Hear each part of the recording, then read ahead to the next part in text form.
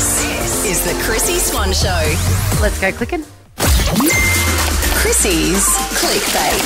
So much to discuss already. SMTD. So Rob Schneider, you would know him from The Animal and Juice Bigelow from the 90s, I guess, 80s and 90s.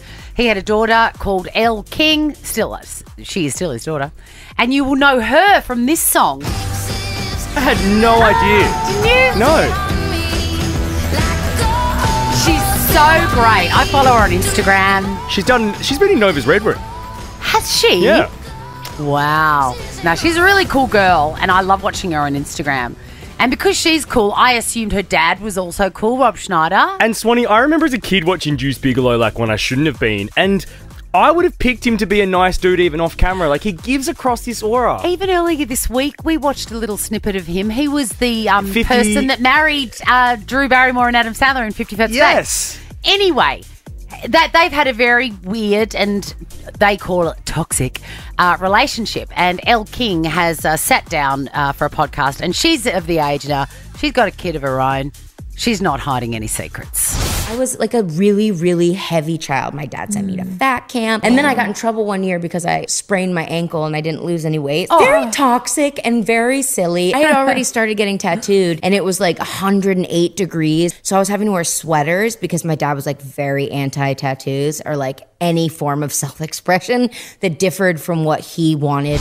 Ooh.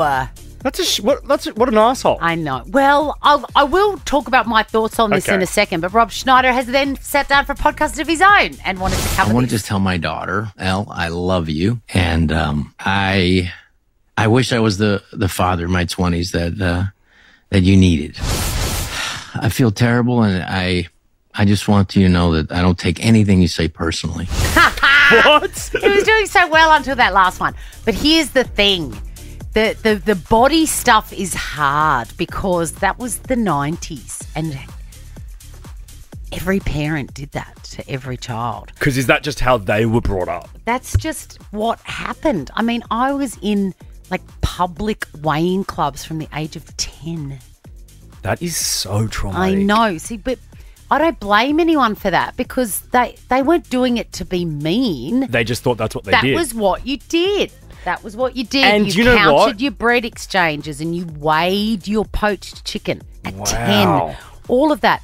But that's just what happened. And I guess him being in the industry and being in Hollywood, he would have been around it even furthermore. Of course. So, yes, it is diabolically wrong and sets up so many bad relationships with food and yourself and your self-esteem and all of that. But I don't think it's the parents' fault. I think it's society's problem. I think maybe now, though, Elle and Rob maybe need to go have a coffee or I think that's over. out. I think that's over. But really? Yeah. Why are they still talking about it to everyone? Well, I think they're very different people, and that's okay too. All right, a Lollipop man has been banned from giving high fives to the kids that he, allows to cross the road, and I am devastated for him. That is so sad. It is. I'm sorry, but the Lollipop man is like the highlight of the day. It sets your day up. I remember as a kid high-fiving Jeff every morning. And it was just it's just you knew your day had started and he'd give you a smile and a high five. There was one parent who complained. Oh. Who? Why? And how could you live with yourself to make that call? Whenever I hear things like that, I think, I wonder what that call sounded like. Like, oh, hi, Mr. Highgrove, the principal. I just want to talk to you about the high-fiving on the... I mean, who would... I just can't imagine. But not only that, Swanee, but who would listen to just one parent? That school agree. principal should have said, listen, Karen, pull your kid out of the school. Yes. And find a school without a crossing. Yes. And a little pedestrian man. Yes. Bye, Karen. And then... The Chrissy Swan Show. The Chrissy Swan Show. Let's go clicking. Chrissy's Clickbait. I mean, sue me, but I love Robbie Williams, all right? Yeah, okay, I get it. I've tested positive for Robbie. Oh, man. Have you seen this man live I perform? have. I saw him, was it last year or the year before when he was in Melbourne? Yeah. But remember I found him it was like a pantomime. everything was like, poor Robbie. And then he was doing all these annoying actions. And I was kind of like, oh. I think we left it too late to see him because I hadn't seen him either. And I saw him recently when he was filming the opening scene to his biopic. Yes. I saw that one as well. I've seen him twice. That sort of went nowhere. Did nobody want to watch it? No. Anyway, he is, I love him. And make sure that you have kids ready with our girl Kylie because it is a great song. What a song. Is it your favourite? My favourite, and because my sister and I used to do the choreo to this when I was a kid. I know, and give mum and dad do a concert to this song. Oh, how cute. I know. So I love this song. Oh my God, I would give anything I know to you see would. it. And just seeing David going, Wendy, do you think he might be? Anyway, so Robbie is feeling very grateful after renewing his wedding vows with Ada Field, his wife. Gross. Now, I am talking about this specifically because I want to hear your sassy take on renewing of vows. You've already had the wedding. You've got married. You don't need to renew vows, guys. I am still for it, and I know it surprises you. I think it's lovely.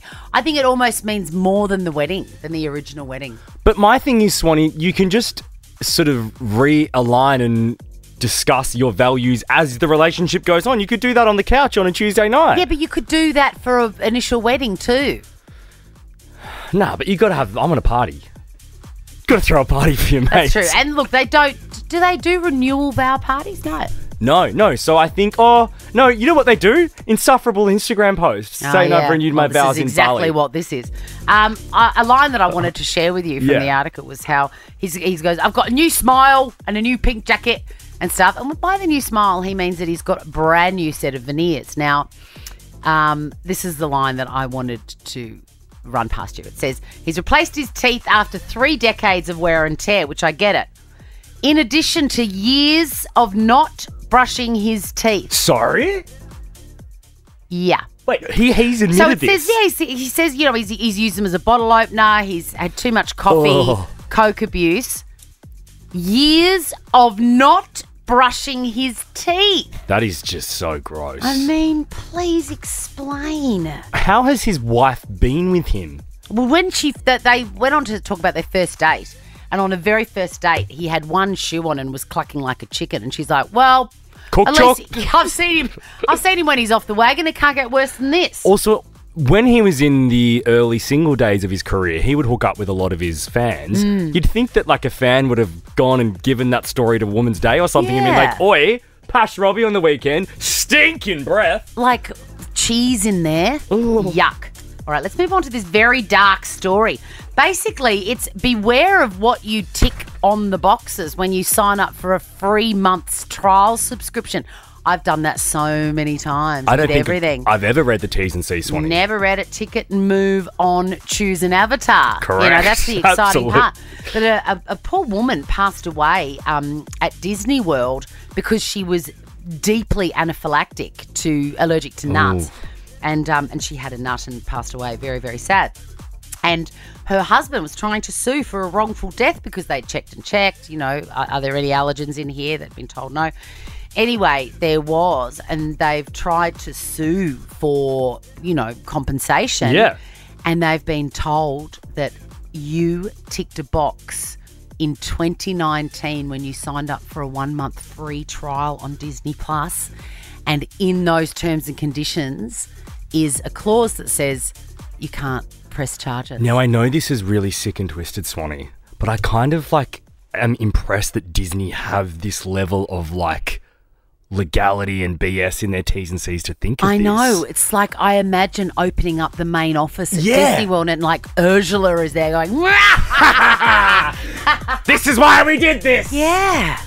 That poor bloke must be like, wait, what? I mean, it seems out of character, I'll be honest. Anyway. Hopefully they can work it out. Hey, we are done. Ricky Lee, Tim and Joel are up next. It's Quick Draw Day. We're back tomorrow, Swanee, for the last day of Chrissy's dumpling discovery. I don't think I can go rogue again and say, let's do this for another week. No, let's not. So tomorrow, someone is going to win. And I am going to have chili wontons. Yum! So everyone wins. Now check this out. The Chrissy Swan Show is a Nova podcast. For more great comedy shows like this, head to novapodcast.com.au.